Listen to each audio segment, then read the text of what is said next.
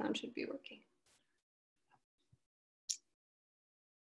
Okay, so hi everyone. My name is Jannah Hamid. I'm the programs manager here at the Center for Book Arts. Thank you so much for joining us tonight for our final spring Broadside reading series. It's been postponed for the past few months, and we are so excited to close out the series tonight on this October day. So for those who are joining us for the first time, welcome. The Center for Book Arts is located in the heart of Manhattan on Broadway and 27th Street. Our space is dedicated to exploring the book as an art object. We host exhibitions, classes, residencies, poetry events, lectures, and so much more.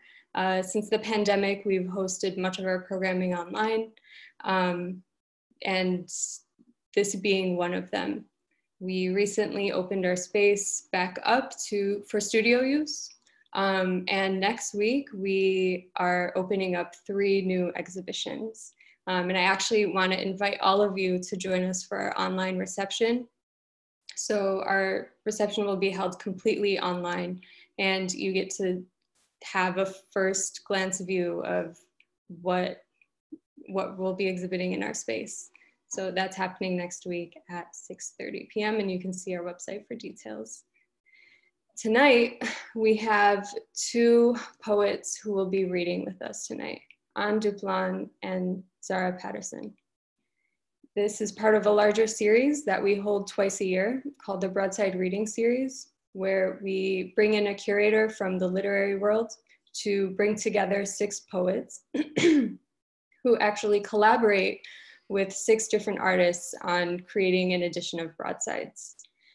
So this past spring, we had Asiya Wadud, and she brought in a number of wonderful poets that have read in the month of May, and we have those readings actually available on our YouTube channel. Asiya has been extremely thoughtful and mindful and graceful throughout the entire series, and I actually want to thank her so much for that and for her flexibility. We postponed the reading in light of the uprisings happening in the street to be reflective and in solidarity and focused on what was happening. So, and also everything with the pandemic, we wanted to regroup and, you know, the poets, the artists, the curator all waited patiently for the right moment to reconvene and host this final reading. So thanks so much to Asiya, the poets and the artists for being so flexible and understanding and yeah, it was a really important time. Oh, and earlier today we called this the Eternal Spring Broadside Reading Series. That's Asiya's word. So she'll tell you a little bit more about what tonight will entail, but today will be a bit different. We're gonna hear from the 2 poets, and following the reading, we'll also hear from 4 out of the 6 artists who designed Broadsides this series. They'll be sharing a few words about their design and collaboration process, and you'll get an in-depth experience on what each Broadside represents. It's going to be very interesting and very intriguing. If you're interested in purchasing a Broadside, if you haven't already purchased one, you can go back to the event page and make a purchase through there. You have until 9 p.m. The tickets will close after that. Our Broadsides will then be available in our bookshop in the next few days. So go to the Eventbrite page and then go under registration, and the Broadsides are listed under add-ons.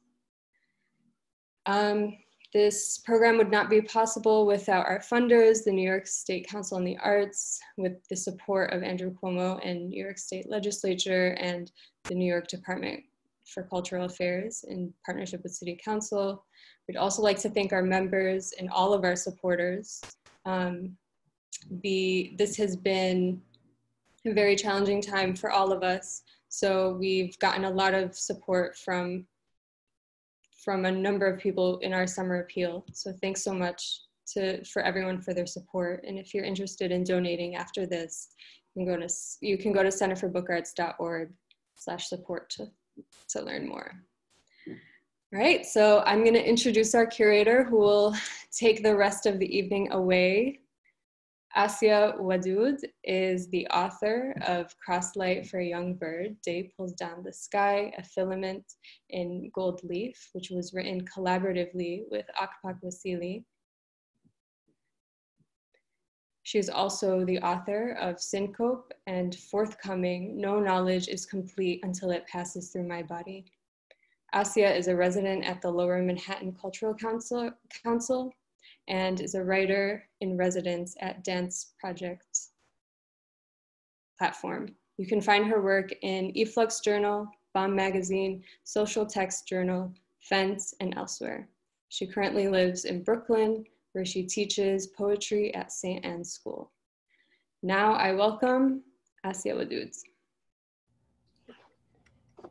Yay, hi everyone. Jenna, thank you so very much for the warm welcome and for hosting us one more time tonight. And it's been such a long time coming, and I'm so glad that we could have a moment just to gather tonight and have this reading. This is as Jenna mentioned, this is part of the spring Broadside reading. We're using spring very liberally and broadly at this point in 2020. So this is the Eternal Spring Broadside reading, final series.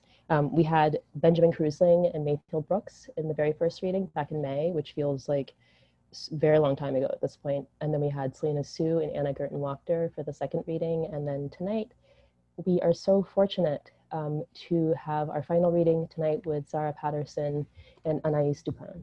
So I just want to say a few words about the course of the evening and what to expect.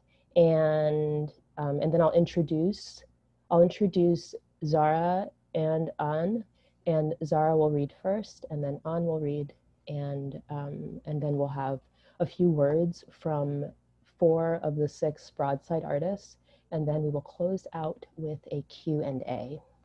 So thanks everyone so very much for joining us tonight, and I am just going to say a few words by way of introduction, and then we'll get started without further ado.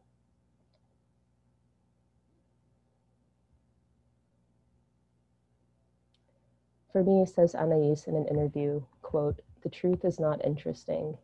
I like frameworks and models of reality and thinking about poems as parallel universes to ours, where reality unfolds almost like it does for us here on Earth, but slightly differently.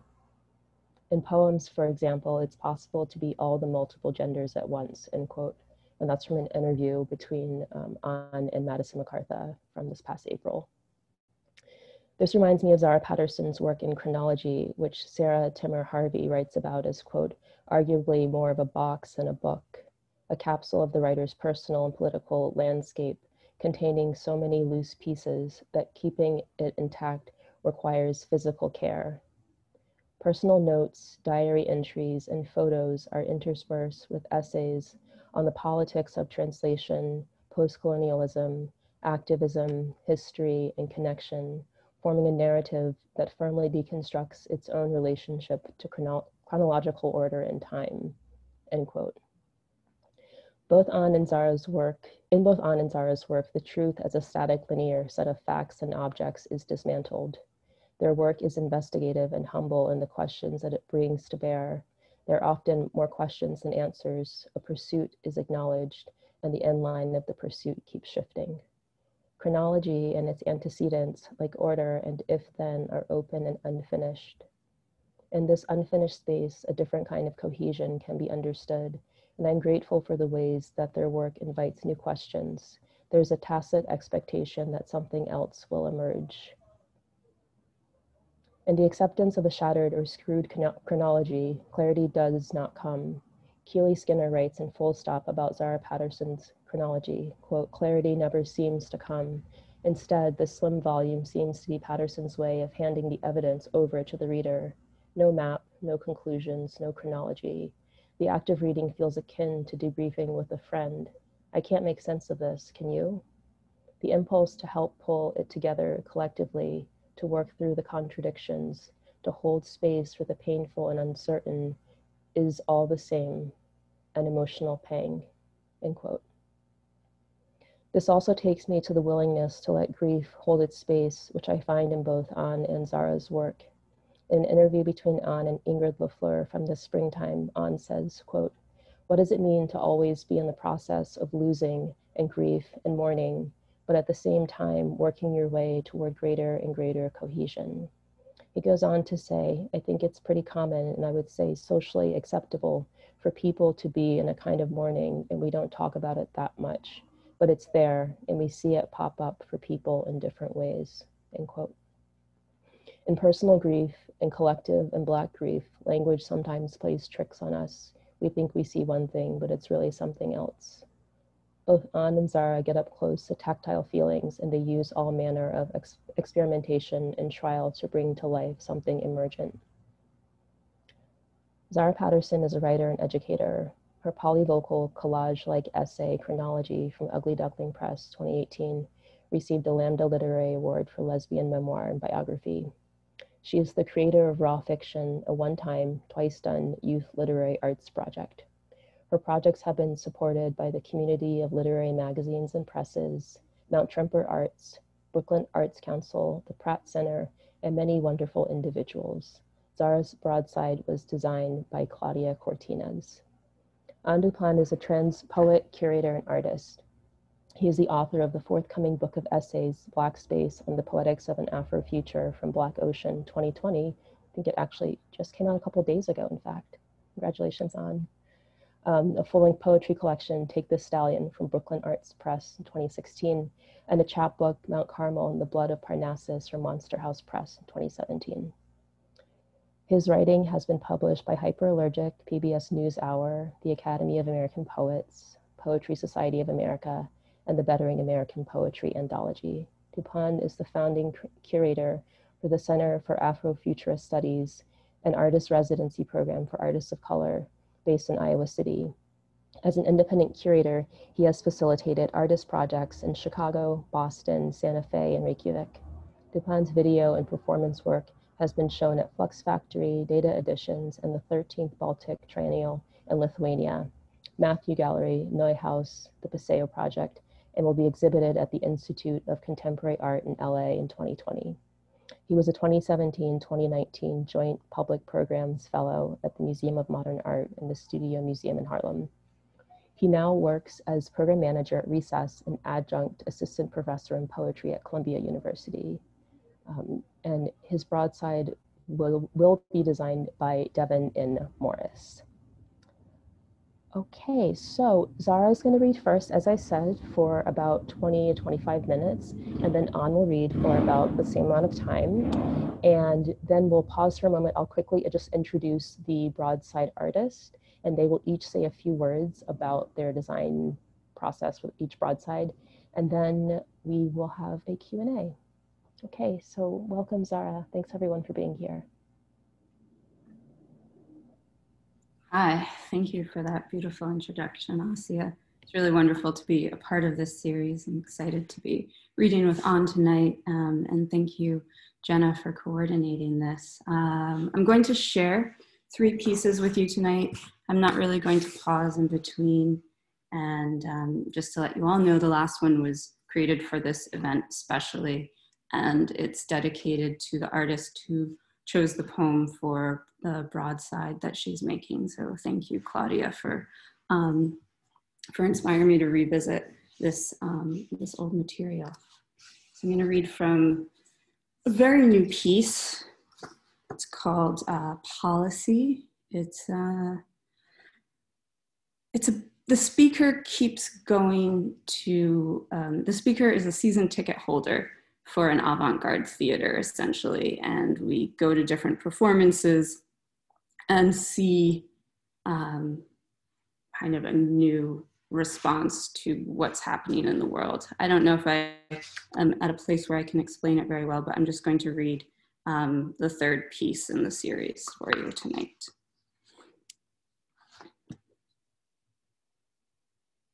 Tonight, there are no seats and there is no stage. We've been told to sit or stand anywhere. There are about 75 of us in various positions of sitting and standing when the theater director informs us that the show will be starting presently and that we should not touch the actors. We should also try not to move. But of course we are allowed to move. In fact, there may be moments when the actors gesticulate or order us to move. And in those cases, we must move. Furthermore, we should not judge each other for moving, because if someone moves, it is probably because they need to. While viewing tonight's performance, we are to practice empathy for ourselves and our comrades. If prompted, then we can speak to the actors, but we are not to touch the actors under any circumstance. I am standing on a milk crate against a column near the wall.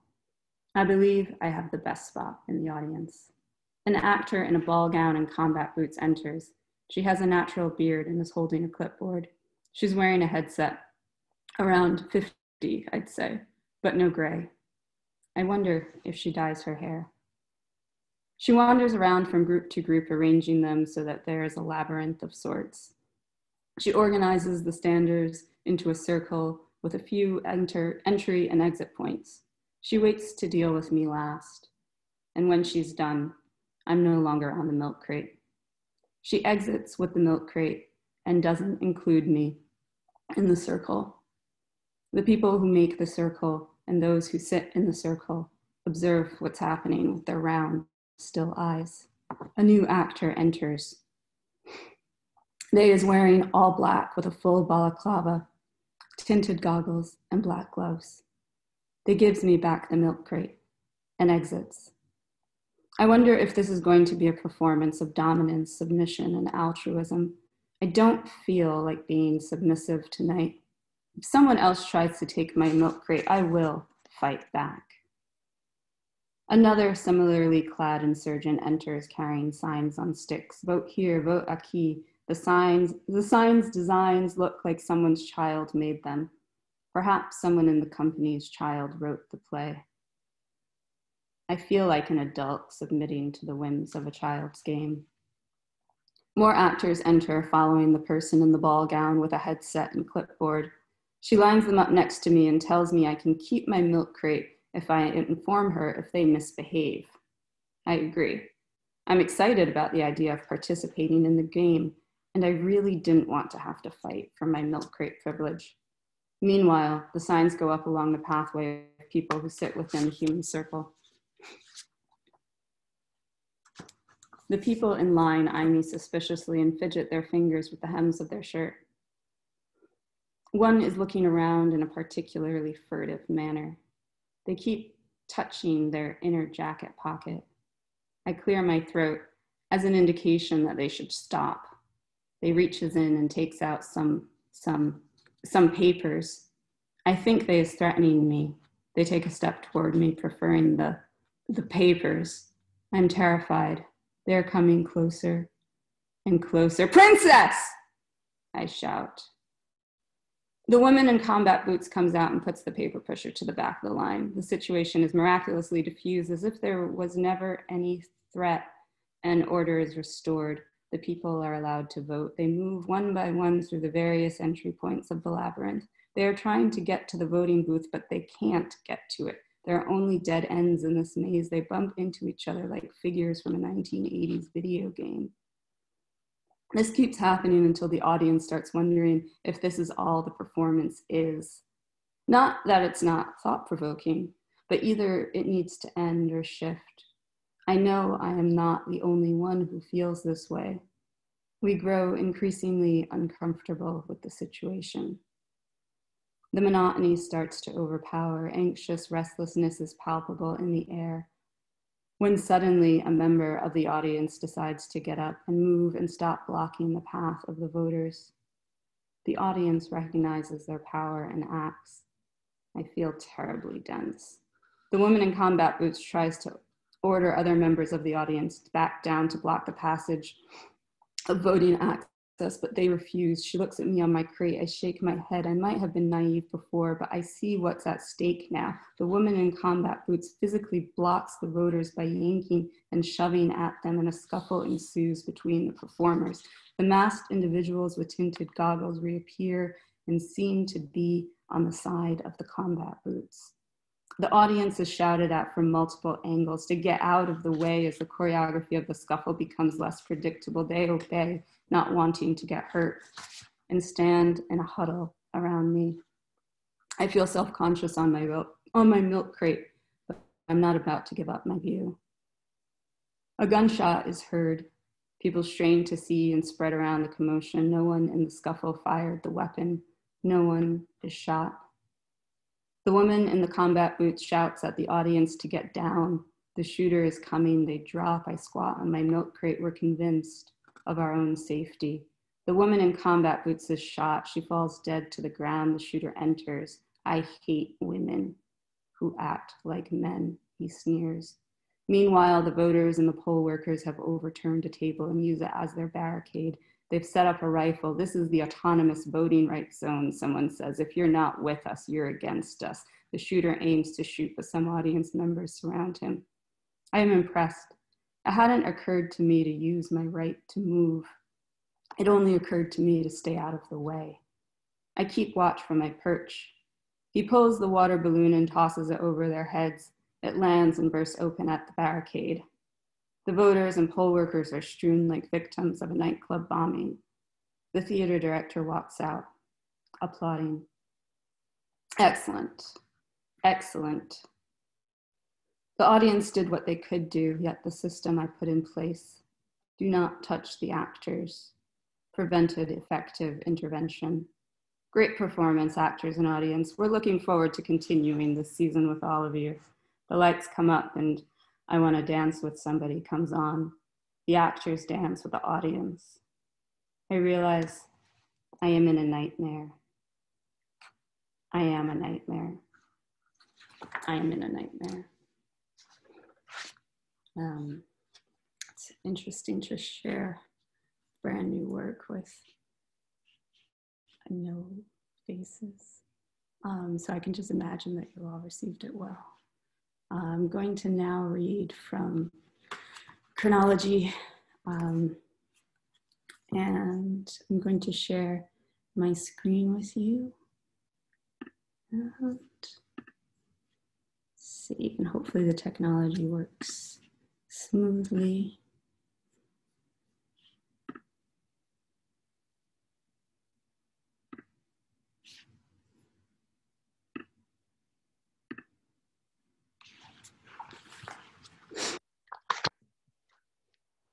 September 25th, 2015. The anniversary of your death and 2 days after your birthday. I met your fiancé today. He's the American guy from the Peace Corps who seemed so struck by your death on social media. I hadn't realized. I brought the Betty Boop figurine you gave me, and for a few minutes sat her awkwardly on the hotel bar. He's the one who has continued Bare Nere. He's kept your project alive with a writer from Lesotho. We are the American missionaries for your cause. He told me you weren't engaged, not officially, but you were planning on moving to DC to be with him. I would have visited you. We remembered how you would accuse us of working for National Geographic when we took your photo. He told me you were killed by a reckless German driver, a volunteer in Lesotho. Yours was the only life lost at 29. The driver was evacuated, forever unaccountable. The past is ever present. Dies. One who, Moshoe, Bashoe, Mutimeli, Batimeli. One who dies at home, Mushuela Habo. One who dies for others, Moshili, Bashili. Killed by unknown people. Hosoloa ke motala. Katla kabona katse. I came, I saw, I took. Empire then is empire now. Empire there is empire here.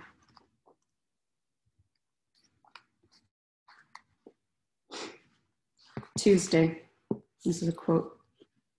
Hurriedly, I took off my priest's garb, dressed, grabbed the cameras, and raced for my car. I drove with ease, parked, and waited. This tyranny of waiting, it should be blown right out of people's lives. The fucking stinking waiting at bus stops, railway stations, subways, traffic lights, shop counters, toilets, at the undertakers, at 24th of December, 2009, Thursday.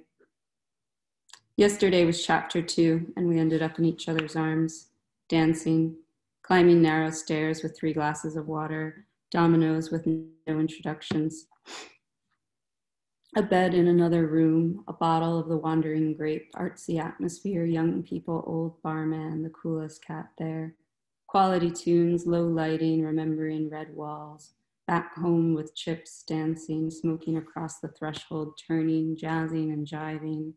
Then I gave her water and said goodnight. 25th of December, Merry Christmas hangover. Drinking Tsingtao and watching sports, football, family list, solo Christmas under a warm blue sky around 1 o'clock, I would guess. I wonder what chapter 3 will bring. More imagination, more giggles, more cuddles. At an Asian restaurant, hip hop playing lightly, louder music on the street. I took the metro free today, gave a blind guitarist a rand, ignored man next to me who tried to ponder how much those guys make a day. Chapter 3 starts with me coming home. The key isn't working again. She comes to the door, opens it, goes back to bed. My bed, her bed. I'd been out all night. I went into the bathroom and cut off all my hair.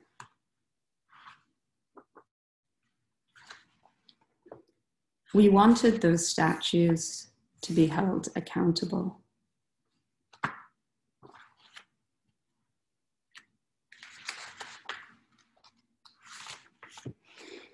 Monday, May 11th, 2015.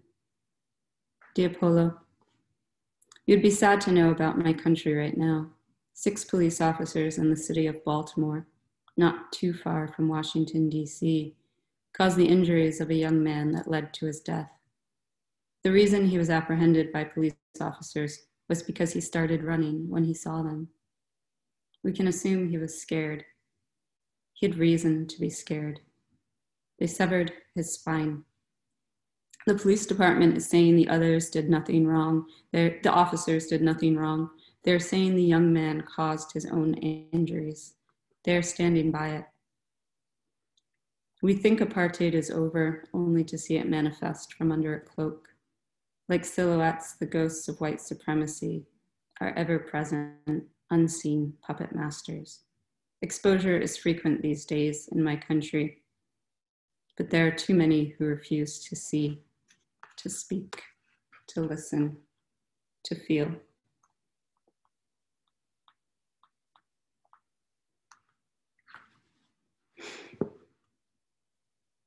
Before you speak, this is a quote, there is a coercive framework ready to interpret, to trap meaning. If the language we use is in itself a prison, we have to put a bomb under the language, explode language. And this is my epigraph, Dumbudzo Marichera from Black Sunlight. Seeing the small, clean pink drops of memories, tiny pink drops like minute rubies, clung to the quartz of thoughts, grazed my brain, and from deep down there, my overarching yearning for a single glittering drop to sizzle the hot, stony tongue. Language. Knotted tightly around my eyes like a bandage made of headaches. Language. Shards of a broken, glued together mirror. In it, knotting my tie. English images came out of the barn with 1,000 Zulus at my heels. She found me wedged tightly between past and present. I held my emotions tightly.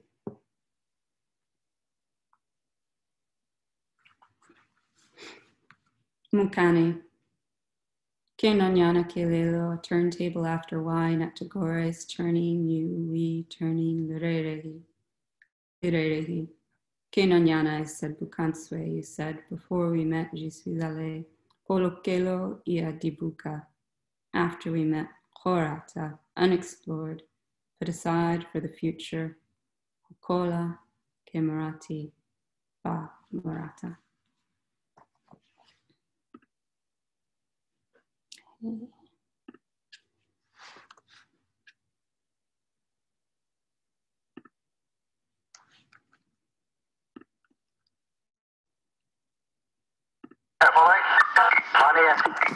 looks like the Brooklyn bound traffic is starting to come off the bridge.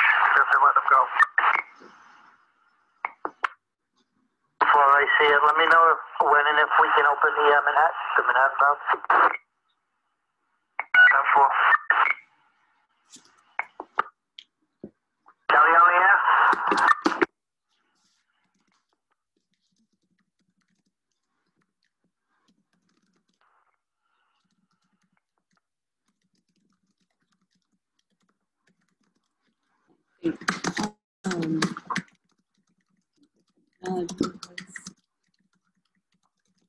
Sorry about that.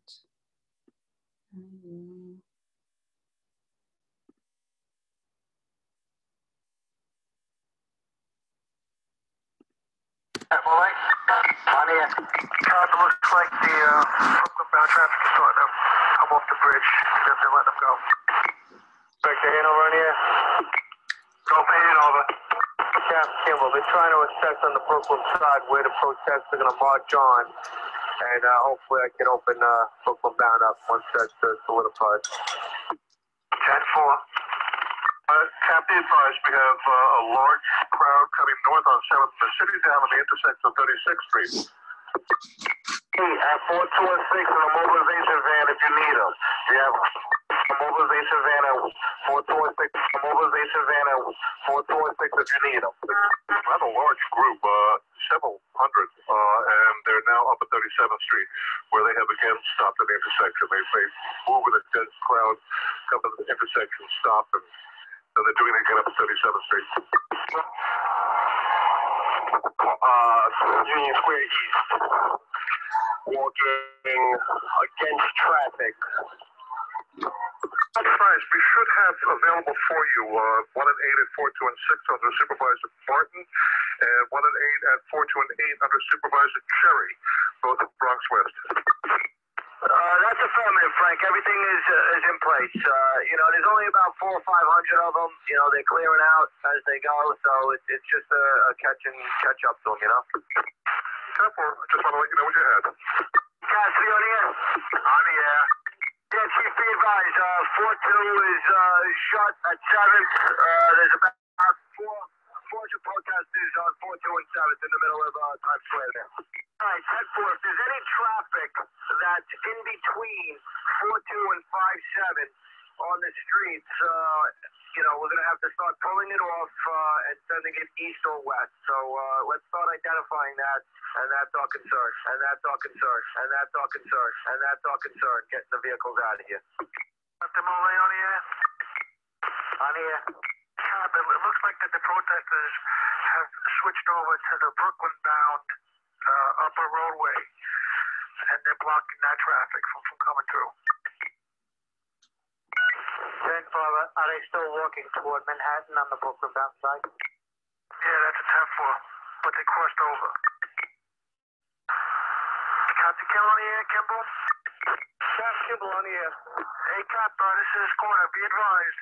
It looks like that the protesters on the Manhattan Bridge crossed over to the Brooklyn-bound side, but are still heading towards you, but they're coming on the Brooklyn-bound side. Supervisor Singleton, I want 7th Avenue opened up. up. I want everything coming down 7th Avenue.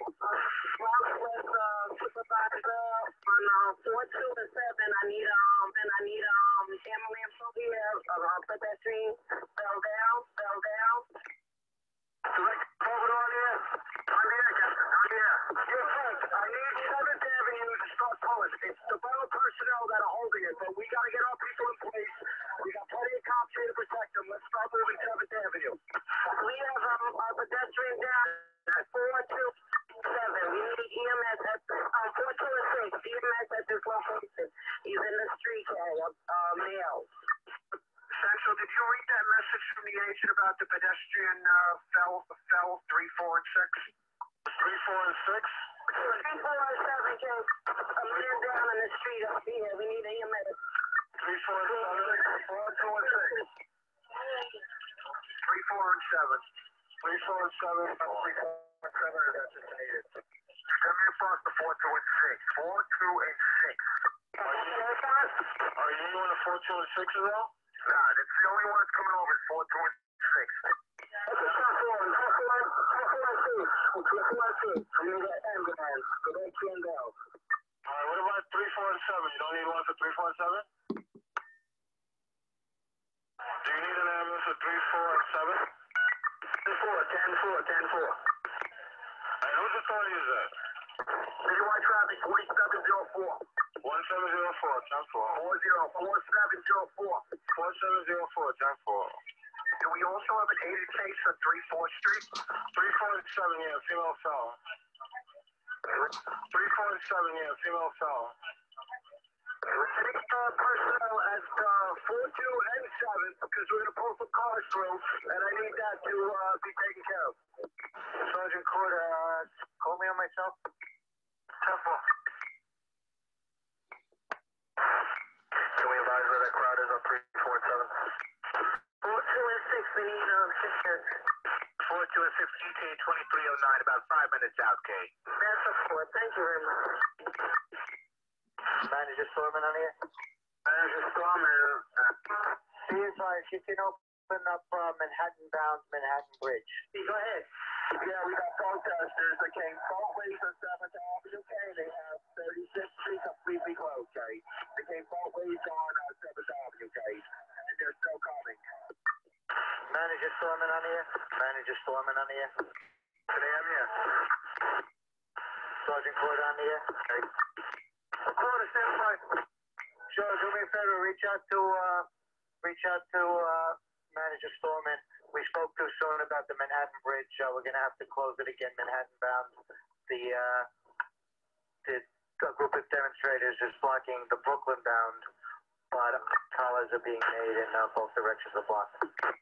10-4. Today, you on air, Captain A? Stand by.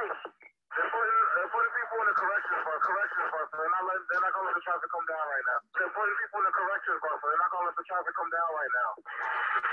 Supervisor Joe on the air. On the air. No, give me I'll be looking downtown with you there. Supervisor Joe on the air. I'll be looking in your area right now. On Bowery, going northbound. The traffic is heavy.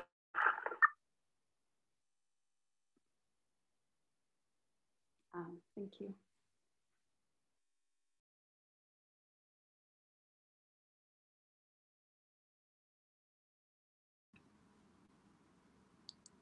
Thank you, Zahra, for that presentation. I'm always really impressed when people manage to make Zoom feel less isolating and less claustrophobic. So I feel inspired by that. Black Space actually came out today. Today is the official publication day of my book, Black Space on the Poetics of an Afrofuture. My publisher says these books are in the mail, which means that at some point I will get a box of books. I'm waiting for that. I'm very excited. It was 6 years in the making. I became an completely different person over the course of writing it, and it was the longest time that I've ever spent working on any given thing. So I feel like excited is even a sort of understatement about how I feel about Black Space being out. But so I will share some sections of it with y'all today.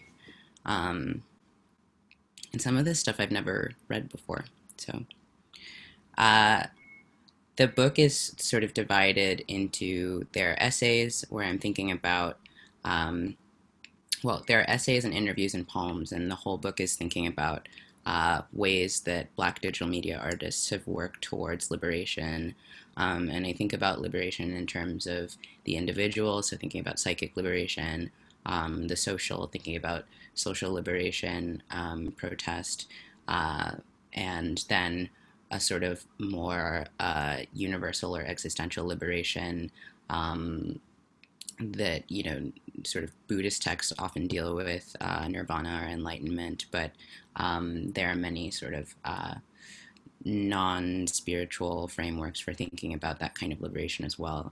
And it struck me that I had never, though I'd read books about freedom in terms of, each of those lenses individually, I'd never seen a book that tried to sort of tie all three lenses together, and certainly not a book that tried to do that while thinking specifically about Black artists. So that is sort of what I was trying to create when I wrote Black Space. The chapter that I'll start with a section from is called "We Did Not Originate in the Cosmos," which is a stolen line from the artist Martine Sim's Mundane Afrofuturist Manifesto. The chapter comes from talking to a friend in France who runs an Afrofuturist organization there, and I changed her name for her privacy.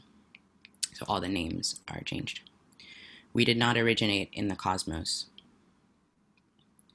In 1941, Odion was called to war. A young man from Benin, he'd studied at William Ponty, a military school housed in an old fortress about 20 miles east of Dakar in Senegal. Odion fought on France's side against the Axis powers in World War II. After the war, he immigrated to France, swayed by the propaganda promise of affirmative reception in France. 3 decades later, in December 2015, I sat talking to his granddaughter over Skype. He was treated like shit, said Adelaide, suddenly from her Paris apartment. France did indeed see a rise in immigration after World War II from all over Africa. Take, for instance, the thousands of Algerian Pieds Noirs who fled to France at the end of the Algerian War. It didn't take long for internal tensions to emerge in France between the nation's French Algerians and the larger French populace. In James Markham's 1988 New York Times article, "For Pieds Noirs, the anger ensues," former French Prime Minister Jacques Chirac is reported as saying, "To reconcile France with its colonial past is to reconcile France with itself. As a lieutenant in Algeria, I did my duty. I hope I shared your hopes and your agonies, and understood your élan." The last word, élan, struck me as glib. "There is this big crisis in France regarding the national identity," said Adelaide. She held a cigarette in her hand. Adelaide acts as the executive director of an Afrofuturist arts organization, Afrofuturist Society. A few weeks earlier, Adelaide had just finished an interview with Mark Derry, the author often credited with coining the term Afrofuturism. I'd always had my reservations about the hubbub surrounding Derry, but Adelaide's interview re-sparked my interest in him. As an interviewer, she was tough and direct. "I think it's just a matter of waves," said Adelaide, referring to the period directly after World War II when the Pieds Noirs and other African immigrants struggled to find acceptance in France. She pointed out that before World War II, the Italians had been the nation's problematic immigrants du jour. Robin Cohen writes in the Cambridge Survey of World Migration, "As regards the Italians, The mass influx of the years 1880 to 1930 was just one in a whole cycle of migrations which had been in progress since antiquity, or it could be said since prehistory. It is now estimated that about 5 million French nationals are of Italian origin if their parentage is traced over 3 generations. Adelaide estimated that it took about 3 generations for a new immigrant population to become properly integrated into the rhetorics of French nationality. In other words, 3 generations is the amount of time it takes for an Italian immigrant, for example, in France to become nominally French, or even French-Italian. Naturally, integration functions somewhat differently for African-descended immigrants, whose very appearance seems to reify a perpetual foreignness. Modern-day French citizens who are descended from African immigrants are still likely to be called African in France, and not French-African, Adelaide elaborated. This struck me, I found myself saying. In the States, when we think about immigration, we don't think about Black Americans. That immigration was long ago enough. Even now, though, I'm not sure I was right. So that's a tidbit of that. A lot of Black space ended up being thinking about prior liberation movements like the Algerian War of Independence and Black British feminism in the 70s and 80s, and trying to garner lessons from those liberation movements about the present struggles that we're seeing as a way of not always feeling like Black struggles for liberation are starting from scratch, which is not to say that we don't make recourse to the civil rights movement, but there are also global movements, I think, that sometimes fall by the wayside when we think about American Black struggles. So I'm going to go to the first chapter and read a section from there. This chapter is called Paradigms for Liberation, 1-3. It's easy to take for granted the invisible processes of narrative construction and deconstruction that go into the formation of our historical stories. Narrative is both an aesthetic and a political tool, wielded by agents who hold power to produce some felt effect in a reader or in a colonial subject. Leading up to the start of the Algerian War of Independence in 1954, members of the Federation of Elected Muslims disagreed with each other about whether Muslim Algerians should assimilate to French culture or demand complete separation from France, which as a Christian country rejected Muslim Algerians' pleas for French citizenship. Years later, in the 70s, the General Assembly of the United Nations debated whether wars of national liberation should be protected under international law, or if they should be considered illegal and punishable forms of armed conflict. Both debates strike me as negotiations over a semantics of freedom, a decision about what exactly liberation will mean. The rise of the Black British feminist movement in the 1970s and 80s, which brought together Afro-Caribbean and South Asian British women, arose, at least in part, in response to the narrow scope of the women's lib movement as it had existed to date. The movement eventually fragmented and collapsed. Writers on the movement have often tried to name what caused its eventual fragmentation and collapse, as many writers have tried to do in response to the organized actions at May 68 and Occupy Wall Street. In The Power of the Poor in History, Gustavo Gutierrez argues that liberation theology, by awakening memories of past struggles, elicits a special, subversive kind of memory that then encourages the active reinterpretation of historical struggles. Today, I have many conversations about whether the interactivity of social media has elicited an uprising of newly empowered creative consumers to rewrite dominant hegemonic narratives of history, foregrounding those social agents whose voices and contributions have been effectively and nearly unconsciously erased from history. Whether remembering together and doing so subversively does indeed have the power to rewrite history and forge a healthier future, I'm inclined to believe that in the very least there is value in looking again at what already occurred at a time when what is up ahead seems uncertain at best.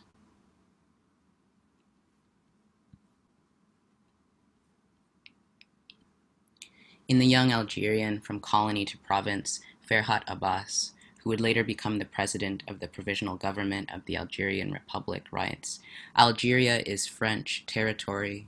We are Frenchmen with Muslim personal status." Abbas's pronouncement wasn't corroborated by reality. The Young Algerian was published in 1931. By 1934, the number of Muslim Algerians who'd been allowed to become French citizens was only about 1,359. Given this, the extent of Abbas's allegiance to colonial France is shocking. He goes so far as to deny not just Algeria's sovereignty, but the existence of Algeria altogether. Algeria's War of Liberation began in Sétif, where Muslim protesters demanded the nation's independence in 1945. 100 European settlers, or pieds noirs, were killed in this initial uprising, and the French military killed between 1,000 to 45,000 Muslims in retaliation. I continue to find it unsettling how much sources disagree about the exact number of deaths. Around the same time, in San Francisco, the UN had convened for the signing of the UN Charter of 1945, the foundational treaty of this new international governing body. 50 states, including the United States and France, signed the UN into existence. The Charter articulated the UN's commitment to the human rights of the citizens of the world and outlined their standards of living and fundamental freedoms. By the end of that year, World War II came to a close. Abbas's appraisal of France was bolstered when it signed the UN Charter, but his earlier idealism about the colonial power had been shattered by the events at the outbreak of the war. In an address before the Algerian Constituent Assembly, Ferhat publicly denounced himself for having previously denied the existence of the Algerian state.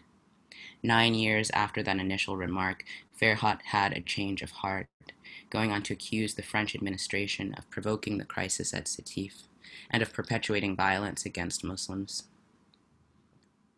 A group of 3 women planted bombs at the milk bar at Place Bogar, the cafeteria on Rue Michelet, and at the Air France headquarters. This was the beginning of the Battle of Algiers.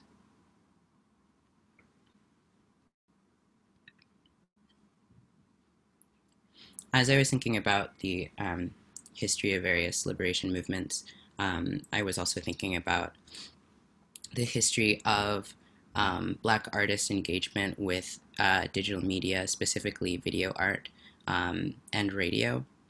And I found that as I was trying to do research into Black video artists, a lot of the work was siloed either at the Video Data Bank in Chicago or the Electronic Arts Intermix in New York, which are the only 2 video art distributors in the country.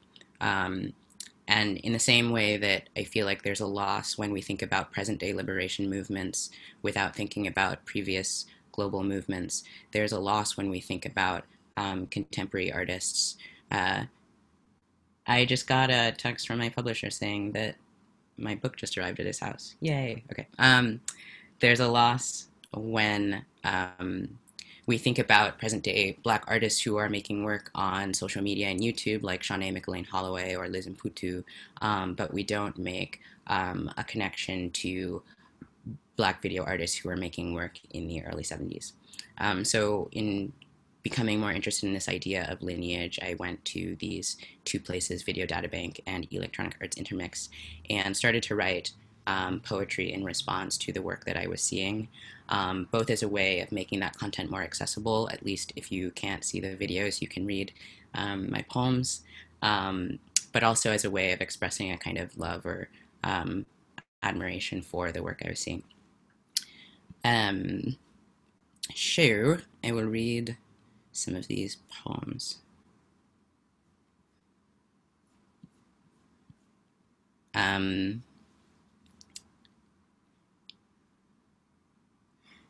The Kevin Jerome Everson, Cinnamon, 2006, 1 hour, 10 minutes. And this is about a feature-length film called Cinnamon, experimental film about a group of Black drag racers in rural Virginia. Kevin Jerome Everson, Cinnamon, 2006, 1 hour, 10 minutes. Moves a woman in a field, her back to man, working the car, who calls out to Aaron, moves slowly. What flavor you want, the alcohol. At a race there are drag cars and normal cars. There are flowers, blueness of car, and man's shirt, the garage window, and also in the grass and trees, air, dynamics, cooler air means cars, run quicker, Aaron in blue taking off, another man, how he used to do his racing on the street from 1978 to 1982. You don't have to have the best car, luck of the draw, it's God's will, hands, feet, inside the car, about to race once she starts, sound, fade, she's exiting, gives a piece to John, outside, a story about, after his delay box broke, after Larry beat him, respected him. John is trying to fix the car. As Aaron watches, she says, won't make it. John says, no, says it was stupid at first, but ultimately thrilling. 23 minutes, 10 seconds, the car picks up and drives. It isn't dead. The rurality of the surround. Ashley, with cornrows, says, I love you. No talking in drag. When she was 7, her dad got her a car, feels lucky. She has 20 trophies in her room. She's sitting on the bed, black and white and silent, getting settled inside John, and his influence is John, Ashley's father, Aaron in a parked car, zoning out. Aaron works at a bank, and John is a mechanic, and at work Aaron has her dreads pulled into a bun, whereas on the track, in a lot, in some kind of forest clearing, her hair is down, the saturation is different, a black people in bleachers, a young boy prepares to race, a family unloads groceries from car into house with American flag. That's what drag racing is, its consistency, the same shot, 4 to 5 young white boys by the fence as Aaron is about to begin. We are inside a car, looking out the windshield and the closest we get.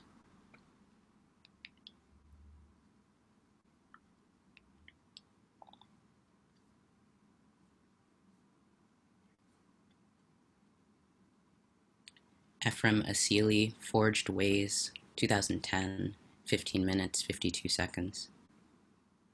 The sound from some other kind of space or craft and foot set in a downtown US, shots into windows where flowers and mannequins with shots of impoverished walking downtown moves between that and a Caribbean nation, ducks, pigeons. I'm almost certain the flag is in the clip you took as we see from the vehicle the roadway and house and building alongside it, and the castle bring me to think of colonialism and the environments in which ways of life are forged, the sound of moving through it, the sound of photos taken, finally arrives home where his white girlfriend takes photos. The two of them lounge. She puts up cutouts, religious sits, worship in the other nation, and constant roadways and cars behind a chant. In another language, the other location is this Ethiopia, and you were right about Harlem.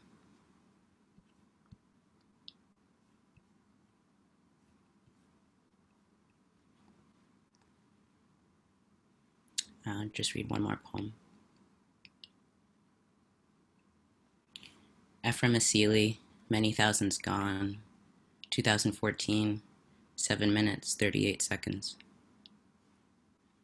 Is that we should begin in transit, in or near a vessel, as we do here, and then we leave this place and the skittering quality that follows. Festive scene, song, and unaccompanied by diegetic sound has been replaced by this near music, robs these scenes of their reflection, the whole in this mood. Maybe it makes more sense to call it near silence. Visually, a richness. We learn. The musician is Joe McPhee. The record of his we heard in Migration, literal and signaled by the previous traveler, going to places that exist only so romantic and incoherent. Thanks.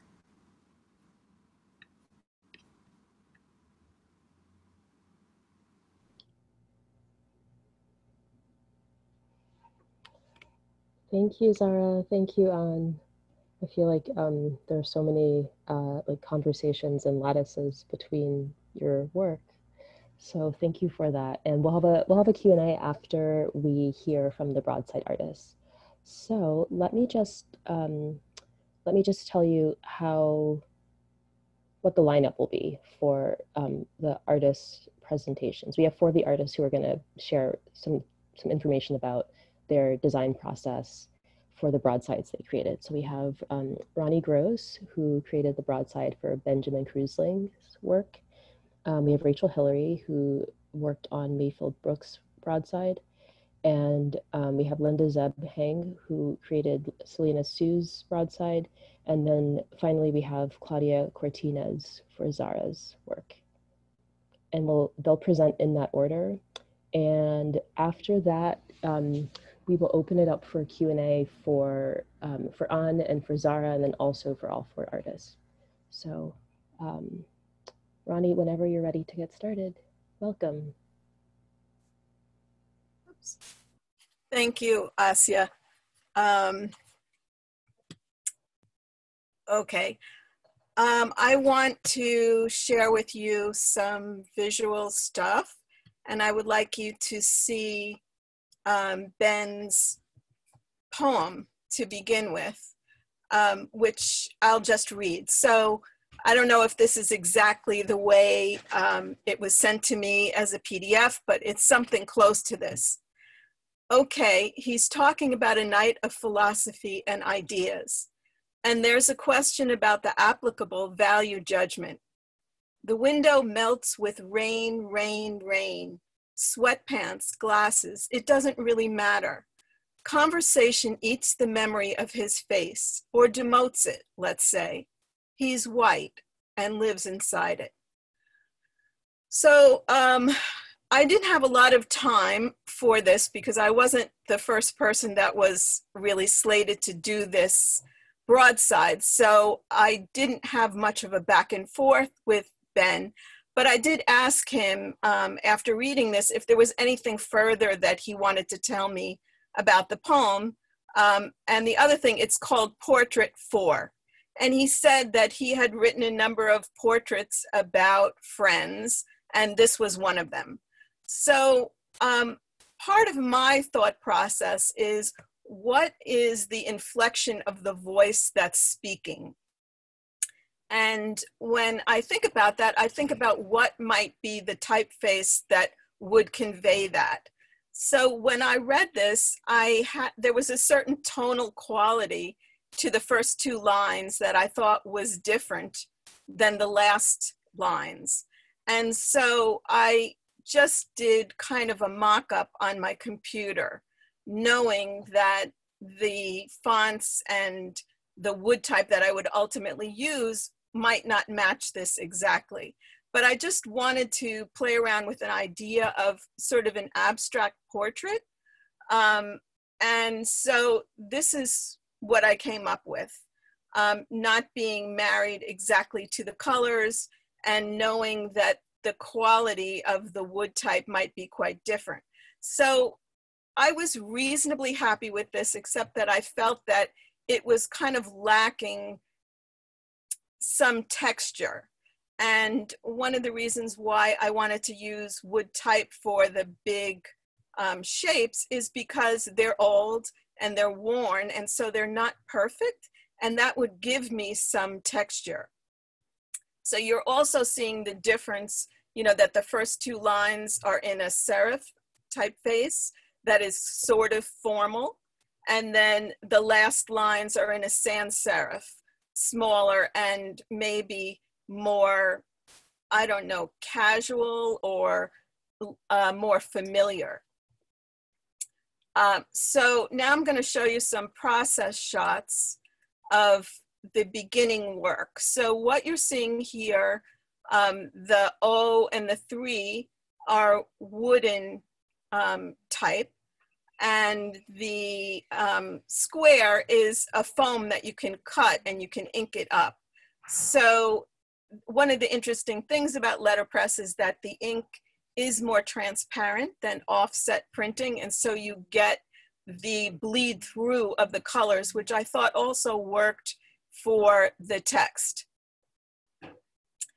And so this is the addition of another element, and you see that it is different from what I originally did, because I couldn't find an E, not that I was focusing on it as an E, but a shape that I felt worked. And so I came up with these, I mean, actually L's and a T or I's and a T, you know, in an abstract way to maybe suggest some sort of a face. And the colors also suggesting a certain type of person who was perhaps satisfied with themselves in a way. And then this is the resolution of it. And I don't know if you can see close to the top, blind embossed is the title Portrait 4. So I felt that Benjamin made a portrait of a person with language, and I made a portrait of a person visually. And so I had a certain amount of conflict about speaking tonight, because I just felt like, what is there for me to say, and should I be speaking at all? And I showed Benjamin this broadside, and I asked him how he felt about my speaking.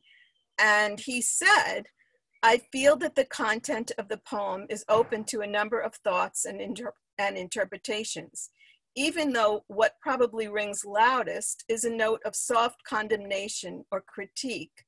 I'm not sure it's only or completely that. Who doesn't live inside their experience? The point probably is to change it. And I think the poem, in its soft way, asks some questions about vision, naming, perception, judgment, and more. Thank you.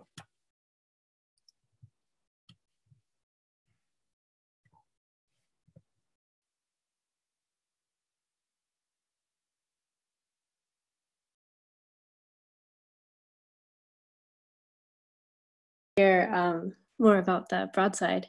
I'm going to share my screen right now.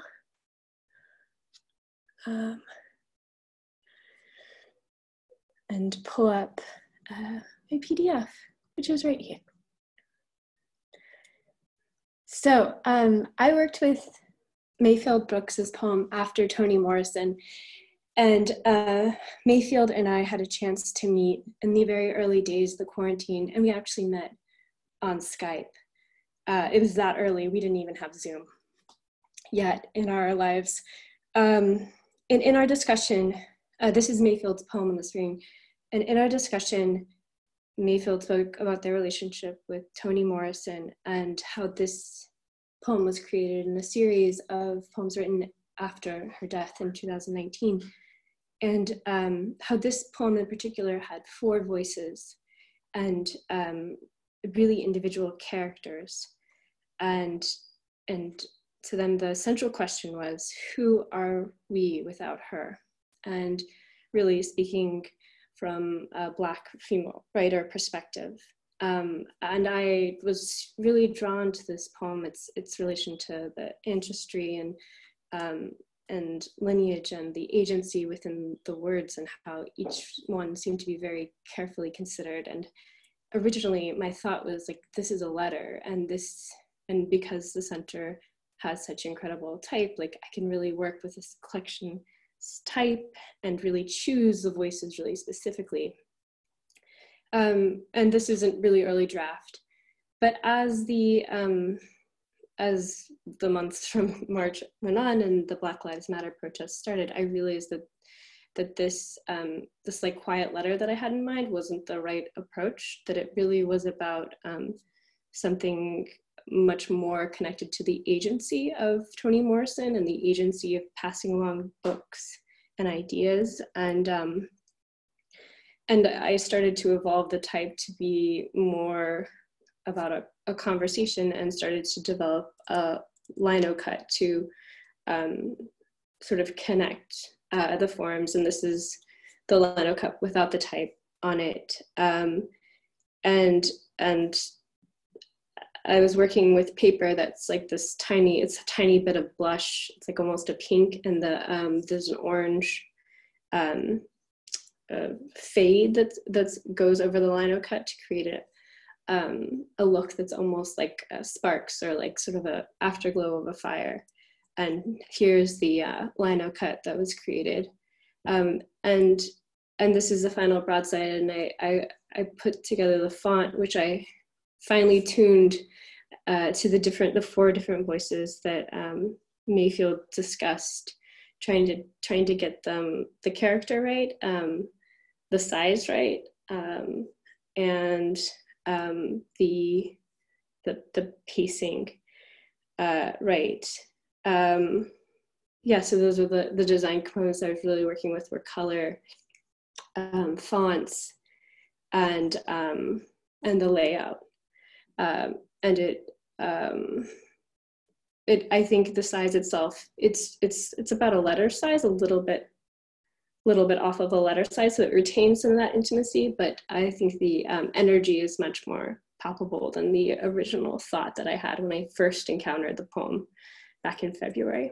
And I think it makes a really satisfying stack. So, so thank you so much. It was it was an honor to work with Mayfield's words and to work on this project. And I'll stop sharing my screen now.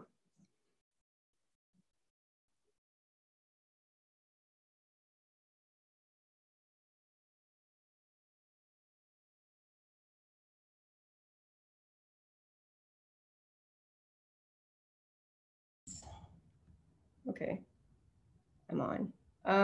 So I worked with Selena Sue on designing and printing her poem. And let me share my screen now, so I can show y'all.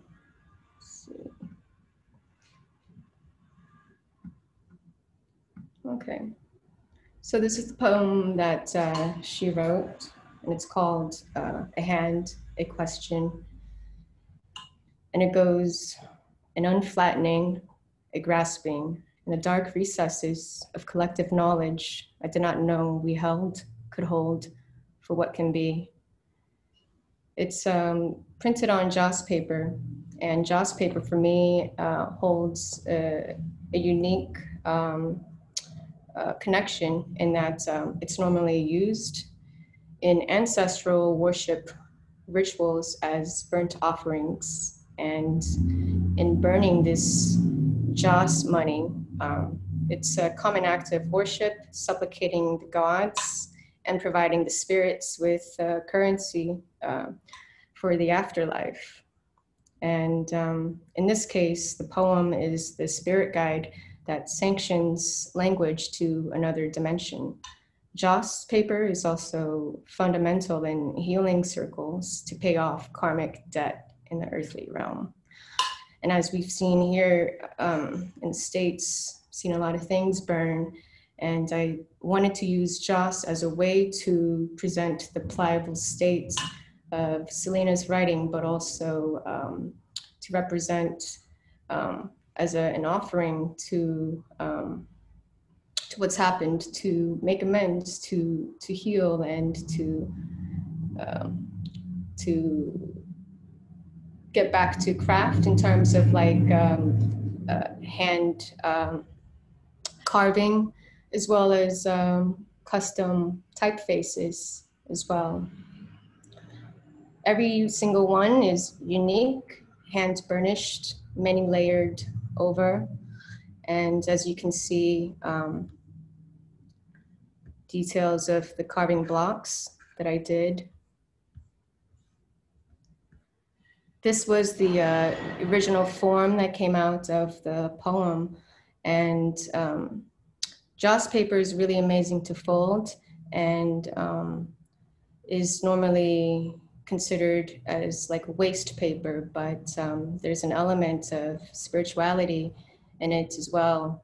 And when you fold it in such a way as I did, which is a lattice, and lattice for me holds information exchange as well as to gesture some kind of flight movement, which is very inherent in Selena's poem, as well as for burning ceremonies and things like that.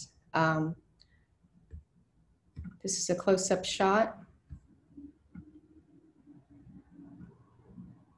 And the typefaces are unique, at least for me, because I'm currently on the West Coast, and shamanism and counterculture are big influences in the way that I think about race, migration, and sincerity and earnest in anti-racist curricula. So that's it for me. Thanks for listening.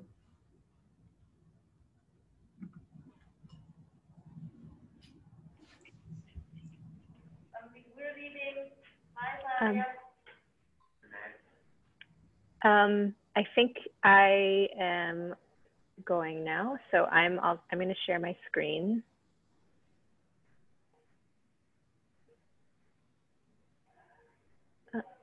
Share. So yeah, my name is Claudia Cortinez, and I was working with Zahra's poem, which is a transcription from an NYPD walkie-talkie. And I selected this poem. This was before COVID. This was before any of the current protests, like Black Lives Matter protests. And I was really interested in the way the text sort of described, first of all, was a really like poignant memory for me in New York City. This was like right before I moved out of New York City, and it was like, it was like such a sort of like memorable kind of like visceral time connected to the city. And it was also like such a marker. The poem is such a marker of like different like spots and sort of textures of the city. So that was like a real interest for me in thinking about, like I, work a lot with like images and sort of surfaces that reference like kind of parts of like urban situations and architecture. And when I started working on the Broadside, I was also kind of, participating in the protests that are happening currently, and, taking a lot of photographs also of the way the city has been altered. And I'm sharing this image here because this was sort of a like material inspiration for what I wanted to think about with the print in this like graffitied, boarded up window that you can sort of see that says like Black Lives Matter on it, but it's also been painted over. And it was something that when I came upon this site, I didn't even really realize it until I photographed it, because the flash on the camera like picked up that hidden layer of paint behind it. So I was thinking about how like text, like legibility, and how yeah, how like something could appear from a certain angle and then disappear from another angle. So I'm gonna cycle through. So the process that I worked with for Zahra's print was hand dyeing the 100 sheets of paper.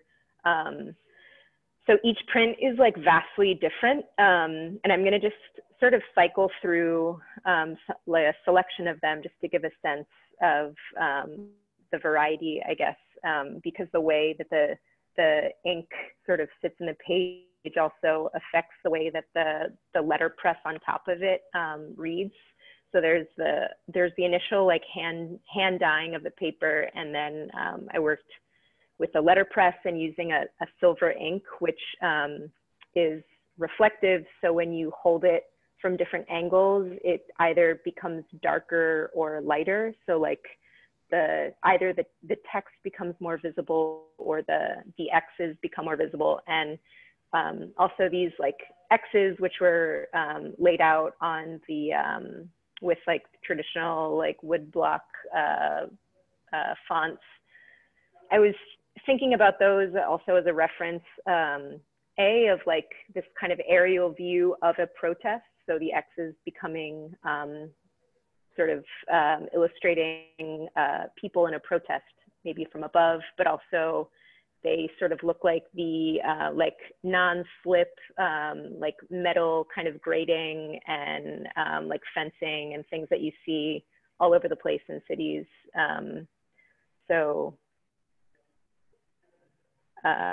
Yeah, this is just like some details. And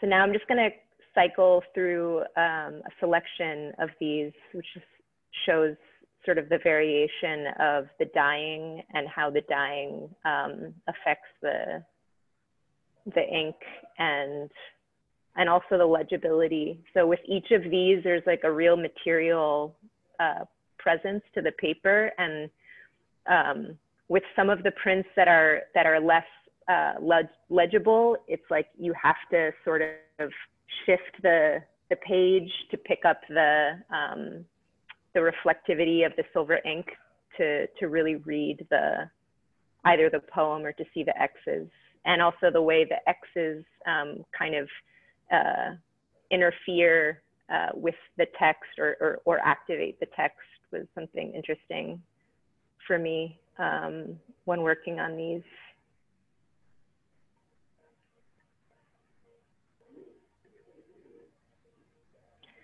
And so for the background, which was the dyed paper, again, I was like thinking about like the stains on sidewalk, the stains on the stains on concrete, and the sort of organic, like urban sort of palette as a space to kind of overlay the text and image from. And that's it. But yeah, I was so grateful to also to be working with this particular poem and in this time. And yeah, I loved this project. So yeah, thank you, Zahra.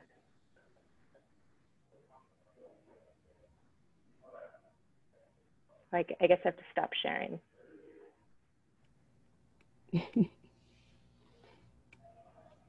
All right. Thank you. Thank you so much, Claudia and Linda and Ronnie and who am I forgetting? Rachel. Thanks to all of you so much. It's so interesting to hear about your processes and hear about how you came to what you finally came to and like the evolution of it. And it feels so dynamic and alive, and also this like conversation that happens with each of the writers as well. So we have some time to take some questions, and if you have a question that you would like to ask, please feel free to do so. You can just put it into the chat and ask the question, and then I'll just ask it to the whole group. So you can feel free to do that anytime. But I think just to start us off, I have a question. It's a little bit unformed. It's a little unformed, but I will try and present it anyway, and maybe something will form as I ask it. It's a question that has to do with looking back and looking again, and like what it means to look again, in the sense of like using found material, using found things, and what it means to like refine them and to think of ways to make them, I don't know, I guess make them new, or make them like apply them in new ways. And I'm wondering how I guess like how lineage figures into your own work.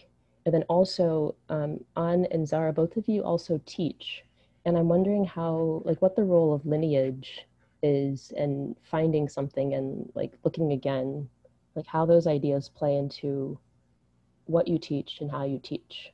It's a slightly moving in a slightly different direction, but it's something I've been thinking about, especially in the context of both of your work. And if either of you want to answer it, or if no one wants to answer it, I can ask an entirely different question.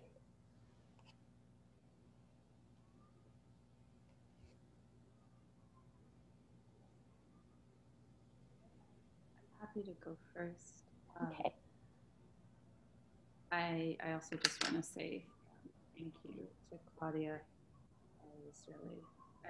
I was just really blown away by your process. Claudia and I haven't really spoken. We had maybe one or two email exchanges, just really cool. So this was complete. It was just really wonderful. I'm a little at loss for words. And it was wonderful to see all of the artists share their process also. I love thinking about process.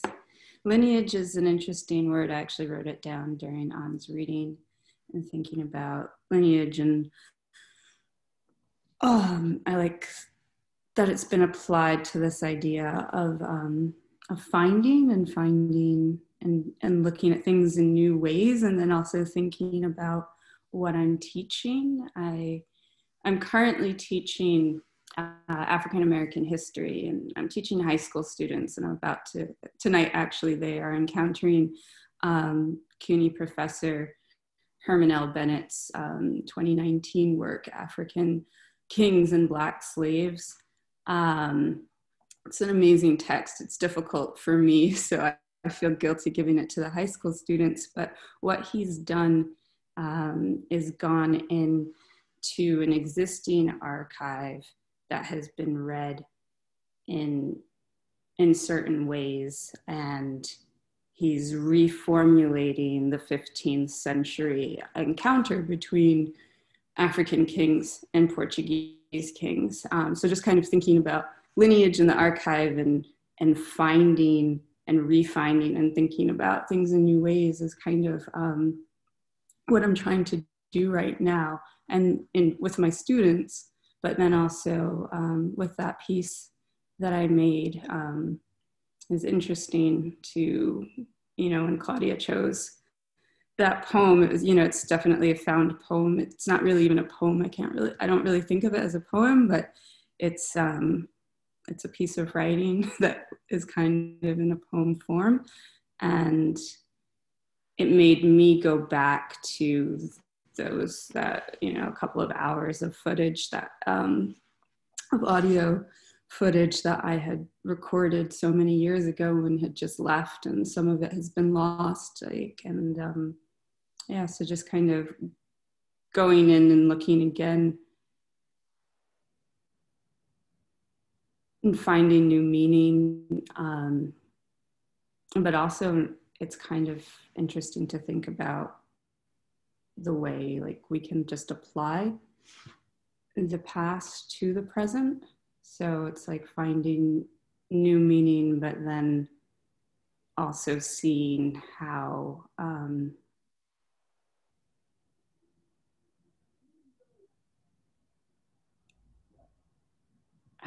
everything, I don't know, maybe how static our reality is in ways, which is kind of a more it's a sadder way to look at it than I had intended, but I've come to, yeah, a kind of sad end. Zahra, do you mean static in the sense that like here we are again? Like, I mean, in thinking about the images that you are showing us, the images from 50s, 60s civil rights movement. I mean, there was of course like a pain and a sadness in seeing. I mean, it like just it puts it in such high relief seeing those images paired with text or with audio that's so recent. Do you mean static in the sense that like things will not change? Like what kind of static? What kind of static? I would never say things will not change. Okay, good. But just how relevant the past is to the present is a little unnerving sometimes. Thanks. I think for me, as I was reading about different liberation struggles, it is that double sadness of sort of seeing that situations like the one that we're in have happened before, but also the way that people have been sort of grappling with the same kinds of decisions in different contexts for a long time. And so thinking about ideas of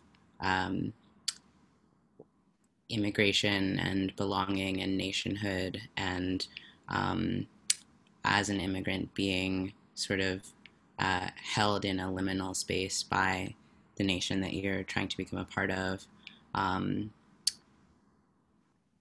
are these sort of like eternally recurring themes, maybe hopefully I shouldn't say eternally recurring, but are these recurring themes. And I guess, yeah, it's this comfort of maybe taking some advice or feeling inspired by ways that people have dealt with similar struggles in the past.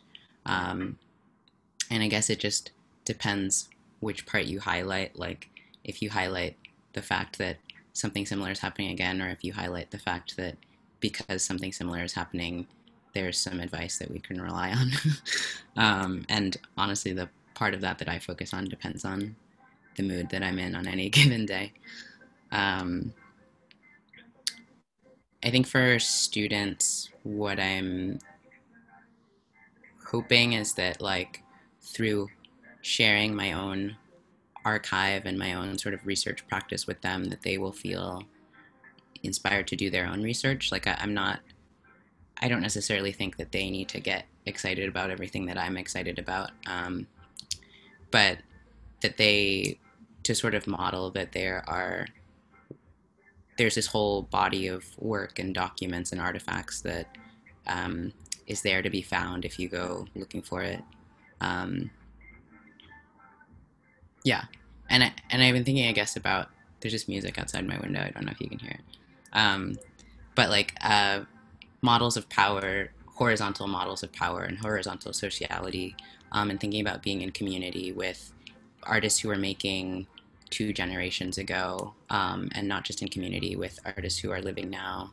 And that is a middle zone between thinking about or feeling connected to one's ancestors or one's kind of larger roots, and feeling connected to who one's immediately around. There's like this middle space of like 50 to 100 years ago. Can we be in community with those people? Yeah.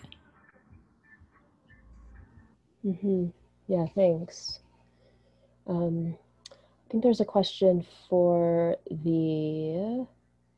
let's see, there's a question, I think it's for all the Broadside artists.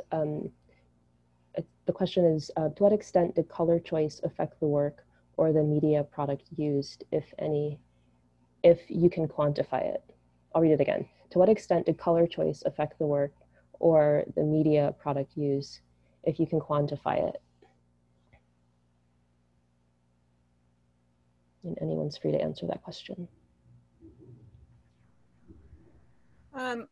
I can speak about that a little bit. Because, you know, in the text, Benjamin was talking about things dissolving into other things. I felt that the palette needed to be kind of grayed back to some extent. But also in my sort of drawing the portrait of this person, I was thinking of a palette that, I don't know if preppy is exactly the word that I would use, but you know, something that would suggest a person being very sort of comfortable in themselves without, you know, feeling very sure of themselves without blasting it. You know, I guess maybe the way that you might think of old money or something, you know, people who have had money for a long time, you know, that they're maybe muted, you know, they're not screaming about themselves, but there's a certain maybe quietness about their surety. So that was kind of what I was thinking about, and also how the colors would interact with each other to blend where they did overlap. So, you know, some of my concern, as I said, was to use the age of the wood type and its inconsistencies as something that would add texture to the portrait.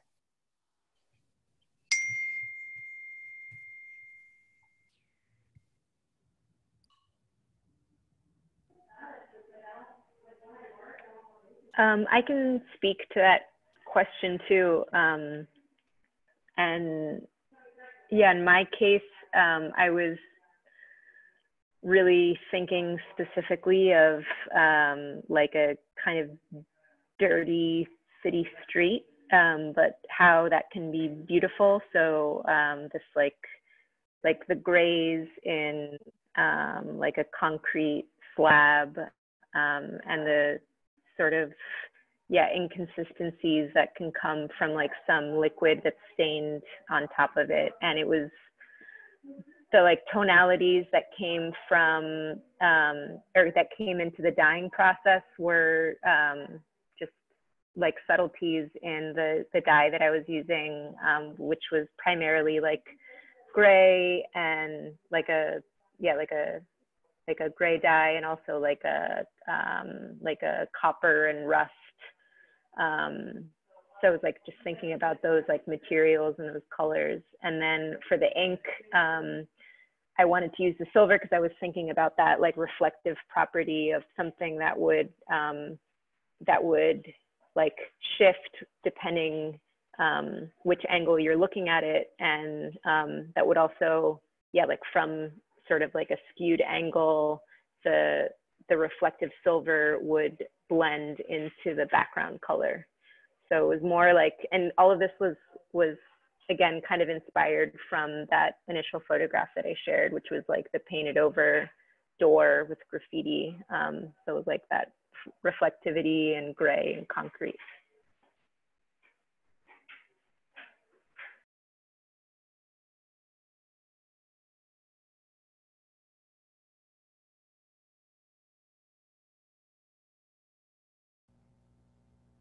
Linda, I think you're saying something, but you're muted. Hello. Hey.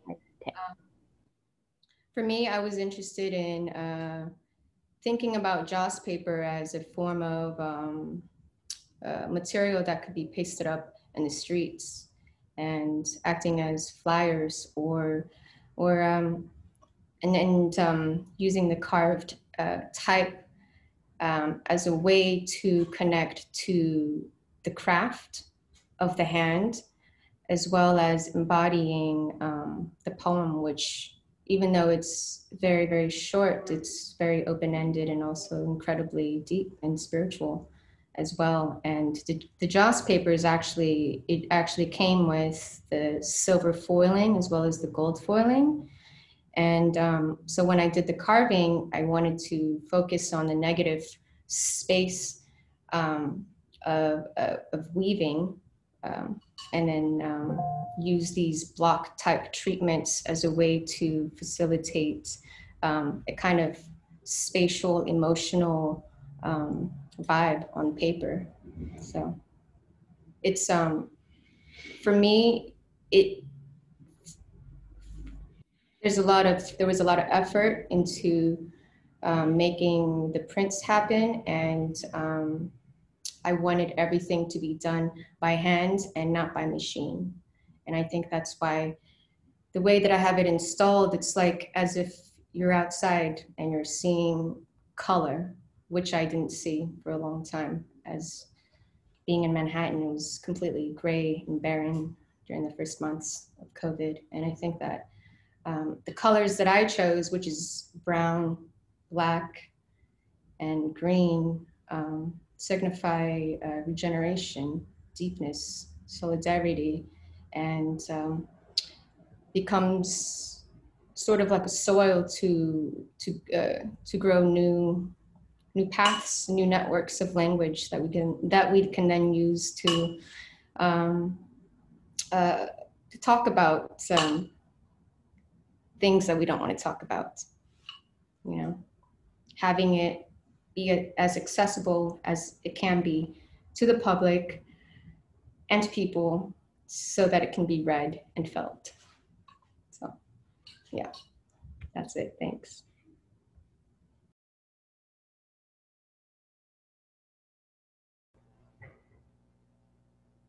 Okay, does anyone else want to say anything?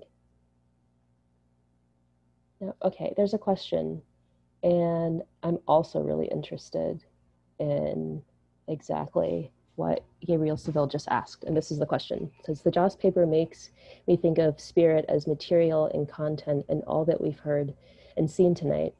I'm wondering if the poets might want to speak on spirit, or if they consider their work to have any relation to spirit work.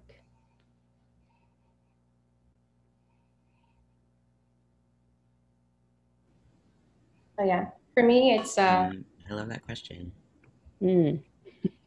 Yeah, I think that everything that I do is related to spirit work, because the culture that I came up from, you know, my uncle's a shaman. Like, that was like the first sort of performance that I, you know, remember and can recall, like from the earliest of my memories, which was like, you know, these beautiful like temples that were just we pasted with, you know, joss paper, and then there's the drums, you've got people dancing, you've got music. Like, it's, for me, I think, I guess in using joss paper, I'm trying to conjure up these sorts of feelings or memories from ancestral lineage, and to give face to type as well, and poetry. And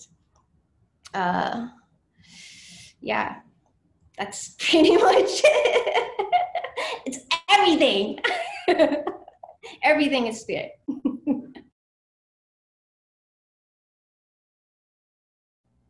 Were you going to say something? I was just gonna say that I love that question and concur. It's everything. And I think in thinking about like spirit or spiritual freedom, that feels like the one form of freedom besides like psychological, the one form of freedom that is sort of immediate and that can provide sort of immediate rejuvenation, as sort of I'm working towards psychological freedom, which is like healing and self-care and all these things that are lifelong processes. And then social freedom, which I don't even know what the end point of that is or when we will get to something like that, but also feels like a lifelong project. And so in thinking about spirit, my own spirit and the spirits of others, like that's the one sort of place that I can go and feel immediately free or immediately kind of affirmed. Yeah.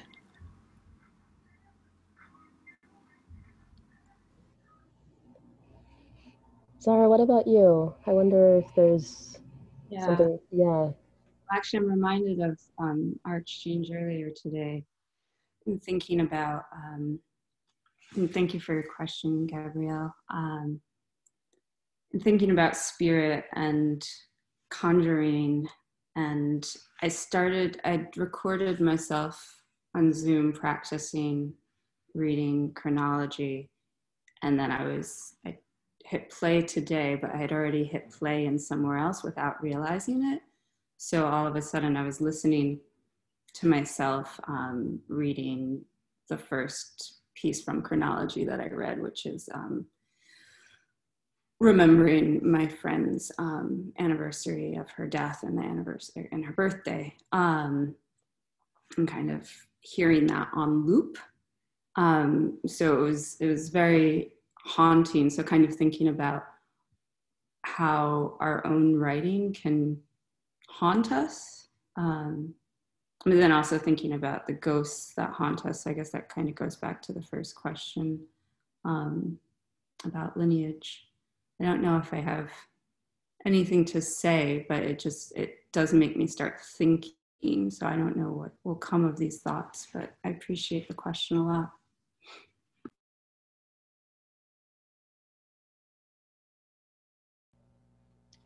Yeah, I do as well. I don't know what I can say about it right now, but I mean, haunting and ghosts and lineage have been so front of mind lately in these past months as everything just starts to, like, I don't know, feels like such long loops and persistent loops these past months. And I don't know, maybe that's just how it always is, but it feels especially like that space feels especially available to access in these past months. And yeah, I wonder if you guys have any questions for each other. You're welcome to ask any if you do.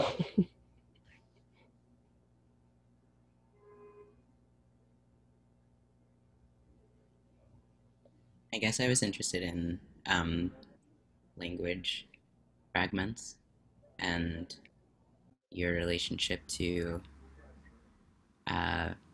bringing other languages into your work. Yeah, I think I've always been interested in language and sound, just having grown up in New York and being around languages and sometimes identifying them and sometimes not being able to identify them. So I think kind of sound that I don't know what it means lives in my head. But I think in terms with fragments, I definitely look to visual artists. So thinking about Romar Bearden or Wangechi Mutu, I think when it came to the form of chronology and the sound fragments are actually being inspired by visual fragments. But yeah, and I wonder actually to kind of continue on your question and send it back to you and thinking about, how language informs your work and thinking about immigration.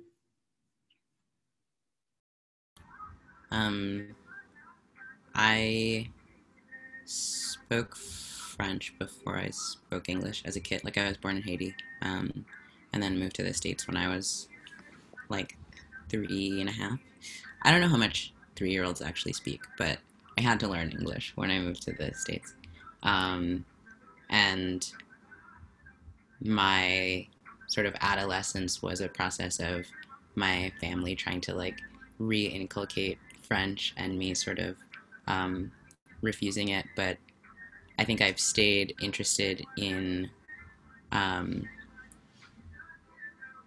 I speak Creole fluently, but I've stayed interested in like the way that French functions in Haiti, which is that like most people just speak Creole, and like billboards and things like that are all in Creole, and then sort of as a display of class or like government documents are written in French. Um, and so these sort of like the way that like colonial languages function to signal kind of power has always been interesting to me, not just in the context of Haiti, but in a lot of global cultures. So I think I've always been interested in like the language-based aspect of anthropology, and like studied anthropology in college alongside poetry, and um, they felt like they were related to me um, in terms of thinking about where language comes from and the social work that language performs, which I was resonating in your reading when you were talking about, I think, like exploding language. I can't remember the verb, but I often think about that, like wanting to start over with language and wanting to not have a version of English where like dark or black has these negative connotations in addition to referring to like my skin, and people like me. So long, rambly, windy answer, but that's sort of what some stuff I think about. Also, that line that you pulled out, that was Achille Mbembe, who said that. So.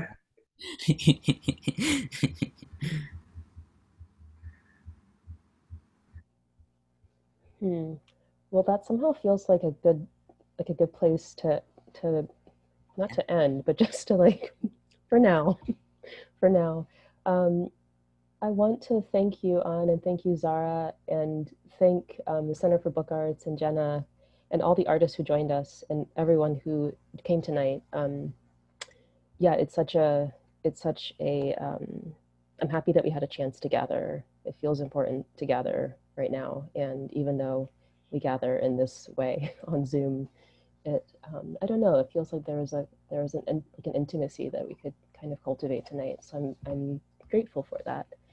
And I just want to remind people, it's 8:27 now. If you are interested in getting a broadside, you can purchase one on the event page. It's open until 9.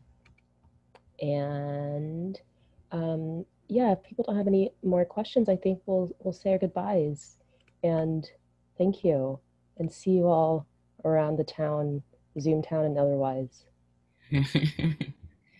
Bye. Bye, everyone. See you soon. Bye. Bye.